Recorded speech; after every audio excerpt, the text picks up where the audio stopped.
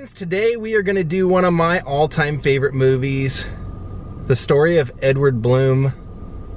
We're going to Spectre from Big Fish, a Tim Burton classic. I'm really excited, and I hope you are too. Daze with Jordan the Lion begins now. So on private property, but they have the phone number there, I'm told. This is a real bucket lister for me. I really love this movie. It's one of the few things that reminds me that people still fall in love in real life, and even though it's just a movie, I guess a great movie makes you feel like it's real, so. Okay, I was looking for that. We're close. There it is. There's that trespassing gate, and apparently you just call and you pay $3 in cash, and they give you the code to get to go over there. I'm so excited! Kind of cool, you can even camp here and spend the night. Home of Big Fish. And don't try and stiff them either, they got a camera in here. See? Grab one of these envelopes, put your money in, and drop it. Good thing I checked in advance to know about this so I could stop and get ones. So people come out here and fish and camp on the grounds of Spectre? The most beautiful place in Alabama? Now we gotta take the bridge across. This is the same bridge that Will takes when he's coming back to find out what's up with that deed that he saw his dad Edward's name on with Jenny. And he comes out here and thinks that his dad was cheating on his mom, but he finds out something else.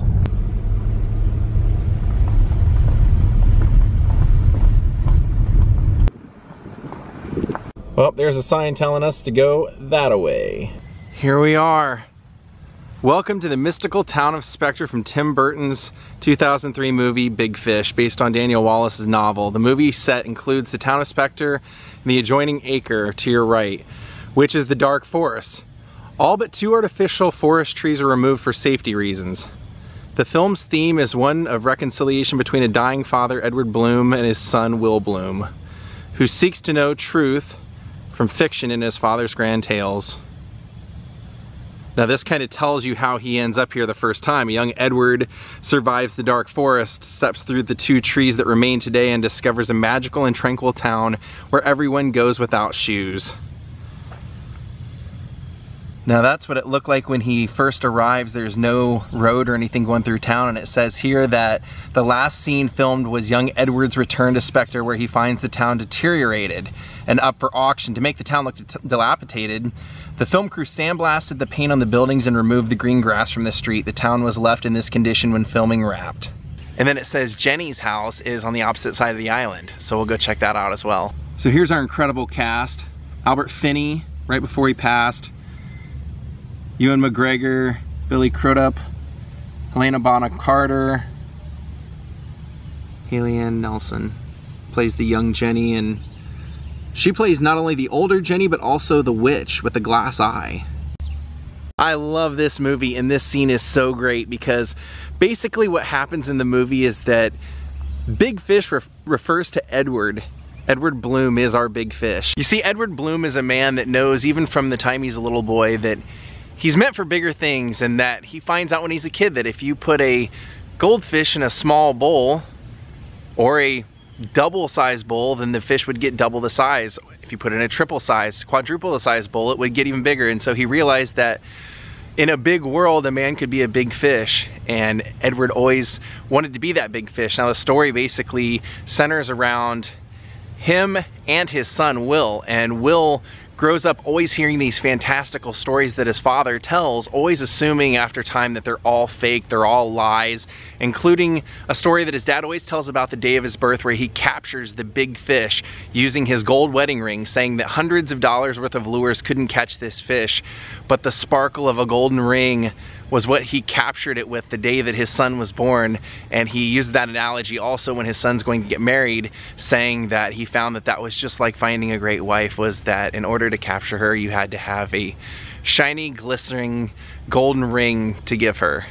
So the movie is basically that Will and his dad don't get along anymore because he thinks everything his dad has told him is a fabricated, embellished story. And throughout the movie we find out that maybe they are and maybe they aren't. But it's the beauty in his storytelling that makes him who he is. So here's where the greatest part of the movie starts, I think.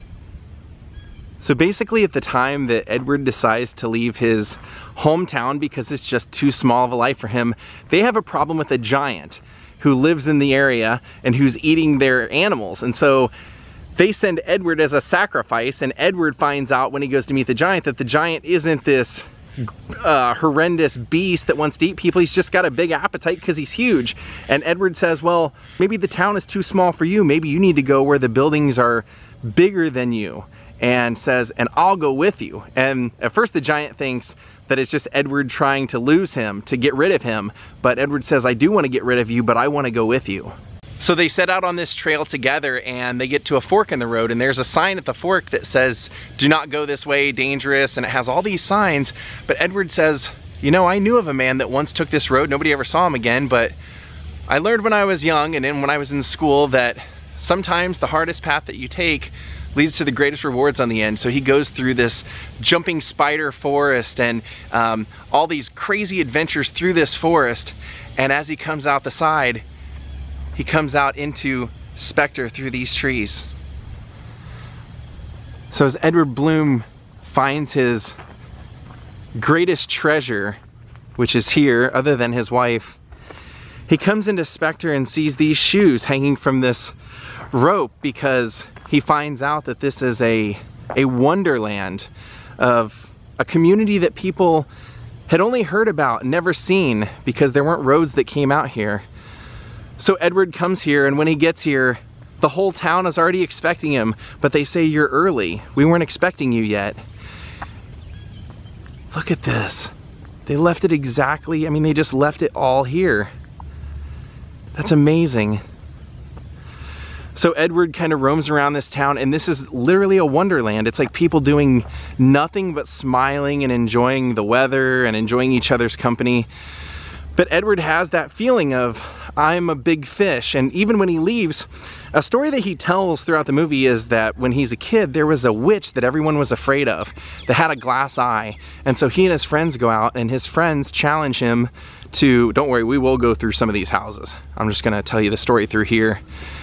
His friends challenge him to go get the glass eye, so he goes and he actually meets the witch, and when she shows the glass eye, you can see your death in her eye. But he actually develops a friendship with her, and when he leaves the town, they're throwing a parade for him and the giant to leave, and she calls him over and she says, remember, a big fish is only a big fish because it's never caught. Which is an interesting analogy for great people in the world, is that sometimes they're also the loneliest because something in the world is just pulling them into doing extraordinary things or greater things, and they just can't have anything else. They can't be tied down into a, I guess what would be considered a smaller life for them. And this movie really explores it. So even though he loves everything here and he loves the people, he says, I have to leave. I have a whole life to live before I want to come back here. And they said, but nobody's ever left Spectre. And he leaves. And that actually inspires the poet here to leave, who eventually ends up giving Edward, and it's played by Steve Buscemi, which is just a great actor. They end up robbing a bank together, and he ends up giving Edward money that he ends up buying his house for his wife. Now his wife, that's an interesting person to bring up because it's love at first sight. He gets the giant a job at the circus. Oh, I heard there were a lot of goats on the premises, and I just saw one running around in there. Hi, buddies. What's up, guys? I know, hi. All right, I won't bug you. But yeah, so the giant gets a job, and he sees the woman of his dreams. And that's partially why he feels that this is not the time for him to be here, because he has so much more to find in life, including the woman of his dreams. So he takes a job at the circus telling them, I'll work for free, but every month tell me one thing about her. And finally, after 3 years of him working, doing this every month, working for Danny DeVito, he knows her name. He knows where she's going to school, and he goes and finds her and finds out that his friend from when he was a kid is engaged to her, and they've always been rivals. And the friend ends up beating up Edward after Edward promises the girl that he won't fight back. And she says, after seeing Edward not fight back and seeing the guy take advantage, she says that she doesn't even know Edward, but she would rather be with him than her fiance any day. And they end up falling in love. Love at first sight. And Edward tells her, I came to marry you. So right here, when it was all grass, this is where they would have had like the hoedown, the big square dance and everything, and they film it very creepily where like you always see Edward's face or Mr. Beeman's face, played by Loudon Wainwright, and they're kind of swinging around in like a dizzy fashion. So cool to see. Wow. And I believe it's either this house or this house that they have all those where he's eating the pie with Steve Buscemi and Beeman, because you see him eventually come like running out of here and go running up this street. Wow, look at this. This is completely falling apart now. I often wonder how long they'll keep this around. That was kind of why I was so excited. Originally, the plan today was to go to the F. Scott Fitzgerald and Zelda house in Montgomery, but they last minute put online that it's closed for a few days to get ready for a Gatsby exhibit. So I said, wait a minute, where is the Big Fish town? I thought it was out this way. So that's why we're here today. And I'm really happy we're here. So throughout the movie, Edward basically tells us about all these fantastical stories that happen. And his son never believes any of them, and in fact calls him out on being a fraud. And that's why they end up not talking for so long. But in the beautiful moments of this movie, you know, I had told you that he saw his death in the witch's eye, and so every time they think when he has cancer he's gonna die, he says, no, this isn't how I go. It's much more magical, it's much more fantastical. And so in a really, really beautiful moment when he's getting ready to die, he says to his son, they're alone in the hospital, and I don't think this is ruining the movie by telling you, and he just says, get me out of here. Let's get out of here. Let's go to the river. And he's like, Dad, we can't get you out of here. And he goes, get me out of here. Tell me the story. And he says, the story? And he says, the story of how I die. And his son says, Dad, you never told me that story. And he says, you know the story. And what he means is the story of how Edward dies is that his son tells the embellished, fantastical story of what ends up happening to Edward, and it's amazing. You should see it. You should absolutely see it. It's magical, very, very magical, very Tim Burton. Okay, there's our answer. This one's labeled. It's labeled the mayor's house, and I'm guessing that they purposely removed the stairs and everything because they're, you know, it's probably not safe anymore. There are signs, you know, I showed you already that said it's not safe, but oh, we do see them out on this porch though. Yep, we see them sitting out on this porch originally, which is really cool to see. That would have been Beeman's house and his lovely wife. This is also where he meets Jenny, and Jenny, while he's eating that pie, I'm gonna go in anyway, who cares? You only live once. So they would have filmed that in here. And yeah, because Edward walks out of that door while they're eating the pie at this table and everything. Steve Buscemi's got that goofy smile on his face. Jenny crawls under the table and takes Edward's shoes off and runs out the door with Edward's shoes. Look, there's part of the set.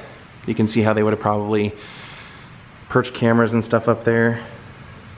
It smells like goat poop in here if you were wondering. That's cool. God, if you haven't seen this movie, go see it today. Go watch it today. I think it's even on Netflix, or at least it used to be. It's a piece of canvas. Yeah, so he comes running out of here, running down the steps, and chases after her down the main road, the only road. But it wasn't road then, it was all grass. Somebody signed the post here, Cheryl Big Fish Edwards. You can tell somebody's stolen the number off of here. And the fixtures. I'm surprised the shutters are still here. So I mentioned on our drive out here that there's a part where his son, Will, is looking through all the old records as his dad's about to die, and he sees something that looks suspicious, so he comes out to Spectre knowing this would have been on his dad's sales route. His dad eventually becomes a traveling salesman, and when he comes out here, he goes to Jenny's house, a grown-up Jenny, and she tells him the story of what his father had done. And what she says is amazing. She says, your father eventually, through his travels, when they opened up a road that brought everyone to Spectre, it just destroyed the town. And so when he comes back, he sees that every single thing in the town is closed. It's boarded up and it's set to be sold. So he goes to all of his friends that he's made over time and borrows money. He goes to the circus owner, Danny DeVito, and he goes to Steve Buscemi, the poet laureate, who then becomes like a tycoon, and he gets them to give him the money to create a trust. And what the trust will do is it will allow him to bring the city back to the way it was with the, and what he does is people that own property, he goes to them and says, it will still be yours, you don't have to leave, you'll still own it, but it'll be in my name. And everyone agrees to it because they believe in him, except for young Jenny. Well, an older Jenny who doesn't want to sell it. She finds out, or Will finds out, that that's what his dad had been doing here, was, look at that, was trying to bring the town back to life. And originally when Will buys everything, he thinks he owns everything in town, but there's a clause that says you have to own every single thing to be able to do anything. And she is the last one to hold out and says, straight up, if nothing will change except for me signing this paper and giving it to you, then I just assume nothing change, and then it won't change. So she says, no, I'm not gonna do it. But her house is slanted, like it's so disheveled and slanted. He brings the giant back to literally push it and straighten it out, and he repairs her home for her, even though she's already said she's not gonna sell it. And because of that, she ends up signing the paper and falling in love with him. And when she tries to make a move on Edward, you see that he truly loves his wife and that he says, she's the only woman for me. And so Jenny has to hold this love for Edward for the rest of her life, for a man that she can never have. But he holds good to his word, and he brings the entire town of Spectre back. And the only difference when he brings it back is that there's now the road going through it. Now that one obviously might be a little too unsafe to go wandering through, but we'll see.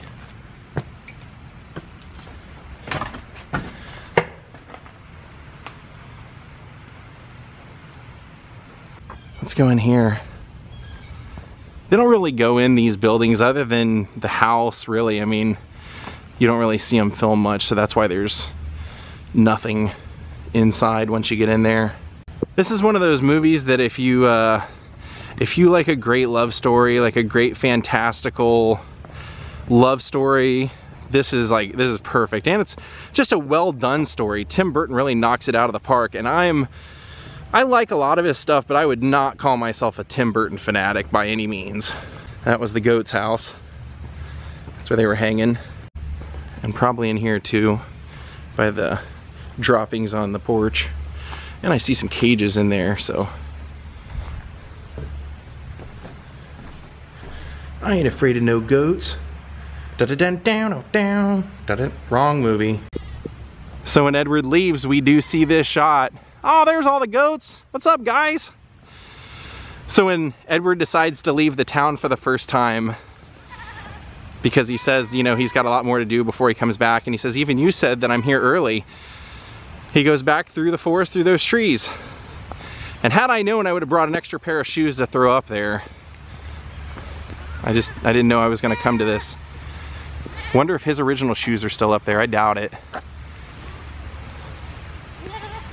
This is truly movie bucket list stuff for me. Getting to see Spectre, getting to see that, and the sign, I love this. Go watch Big Fish if you haven't seen it. The rain's starting to come down, but we're not done, so let's go across the island to where Jenny's house was. I just took a selfie and those guys photobombed me. You can definitely tell it's a fake tree. Look at all the pipes and stuff that kind of, so they could make it exactly the way they wanted to, look exactly the way they wanted. Just remember, Edward Bloom, the biggest fish in the river only gets that way by never being caught.